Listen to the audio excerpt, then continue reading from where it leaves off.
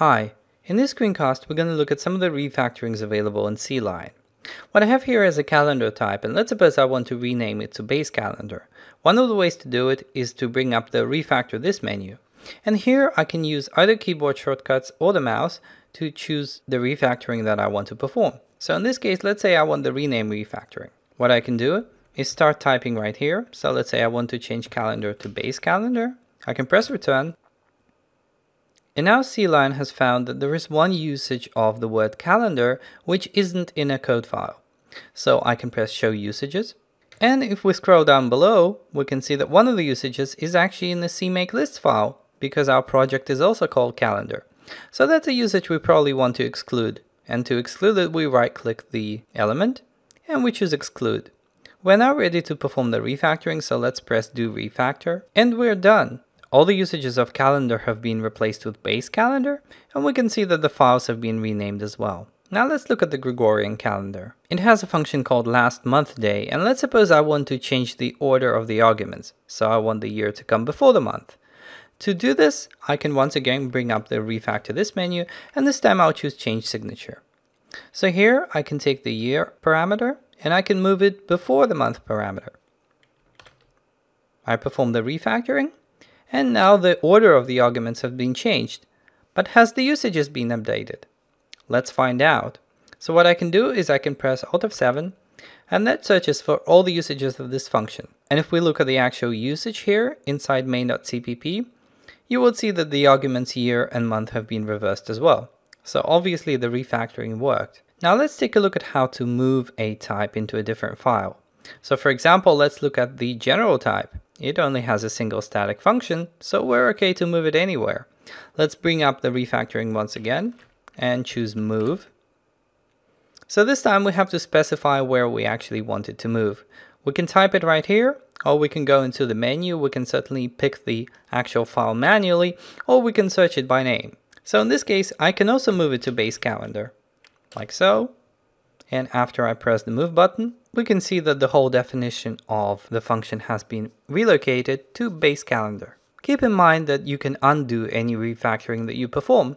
Just go into edit and undo move members, press OK, and the function is back where it started. CLion also has a copy refactoring. Let's take a look.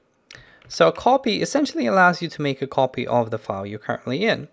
So let's suppose I want a different implementation of this general static function. I can call it general2, press OK, and the file has been added. Since I'm under Git source control, CLion is also asking whether I want it under Git, and I'll say yes to that as well. Alright, now let's take a look at how to destroy things. Let's go into calendar.h, base calendar rather, and we have a field called mark. So let's go to its definition and try to delete it. Once again, using a refactoring to make sure we do it safely. So we're going to save delete. And this would search for all the usages of the field mark, including comments and strings and other text occurrences. So let's press OK. Now CLion is telling us that there is one usage of mark, so deleting it just like that is not safe. We can certainly delete it anyway, but let's take a look at the usages. Alright, so we have a usage in the getter. We can double click that and we can see that we may as well first of all get rid of getMark and maybe setMark as well. So let's get rid of getMark. Once again, doing the refactoring to make sure we do it safely. Perform save delete here, press OK, that's done.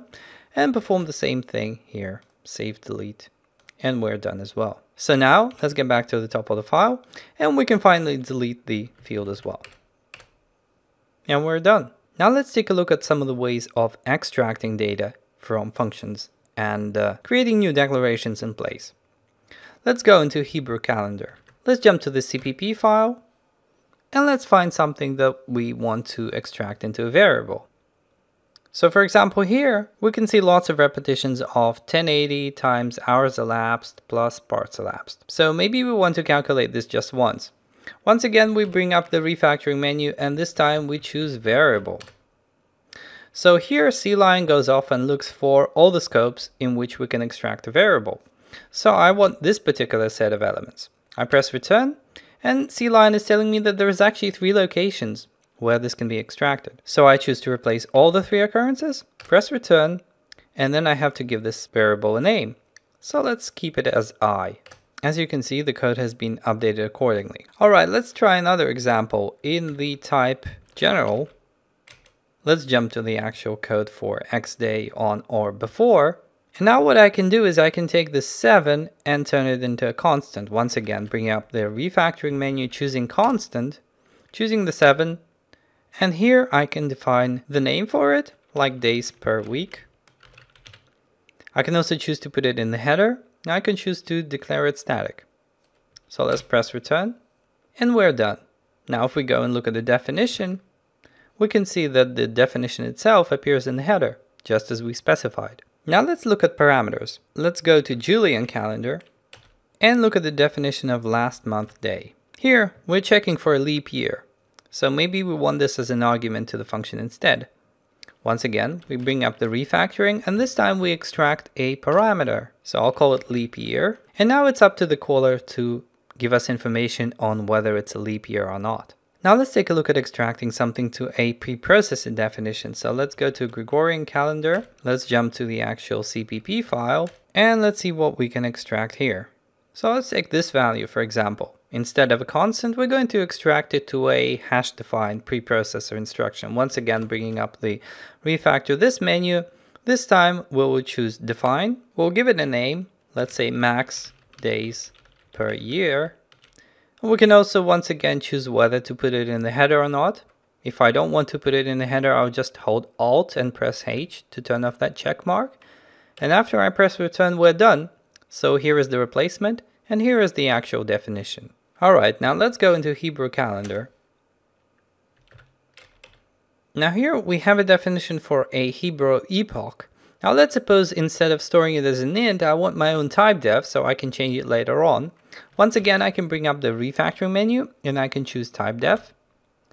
And it tells me that there are actually two locations where constant is being used, but I'll replace only this one. So my new type def is going to be called epoch. And I simply type it in, press return, and I'm done. I have a new type def. Now, when your functions get complicated, it's useful to extract part of the complicated calculation into a separate function. So let's take a look at that. Let's go into a Gregorian calendar, and let's jump into the actual code. And here we can see a rather convoluted calculation involving the year. So we want to check if this is in fact a leap year, and we want to maybe do it in a separate function. So how would we do it? Well, first of all, I'm going to use Ctrl W to select the code that I want to extract. And now I'll bring up the refactoring menu. I will choose extract method. I'll give this method a name like isLeapYear. And I'll press extract. As you can see, I now have an invocation. And here is the actual implementation of isLeapYear. Now let's suppose I decide to go back and actually have this whole definition inline inside the brackets here. Well, there's a refactoring for this too, and it's called inline. So let's once again bring up the menu, choose inline, press the inline here, and we're back to where we started. Another thing that you can do in the context of inheritance hierarchies is you can pull members up and push members down. So let's take a look at how it works. Let's go into Gregorian calendar. And let's suppose I want to pull this operator int up the hierarchy into the base calendar. Once again, I bring up the refactor this menu and I can choose pull members up. So I get to select what members I'm pulling up and the base class has been selected for me. Let's press the pull button. And now CLion is telling me that I need to escalate the visibility for certain members because otherwise I won't be able to work with them.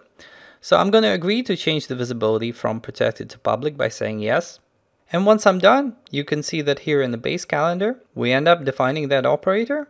Now suppose we change our minds and we want to put the operator int back into the subclass. Well, for this, we have a symmetric refactoring called push members down. So once again, let's bring up this refactoring. Let's choose push members down. And here we get to select which members we're actually pushing down. So in this case, once again, operator int. But we also can choose the inheritors, which are going to have this function implemented. In this case, we'll put it back into Gregorian calendar. So after I press push, we end up back in Gregorian calendar. And you can see that the function is back where it started. So this has been a small demonstration of some of CLion's refactoring capabilities. And to find out more and try these for yourself, go to jetbrains.com/CLion. Thanks for watching.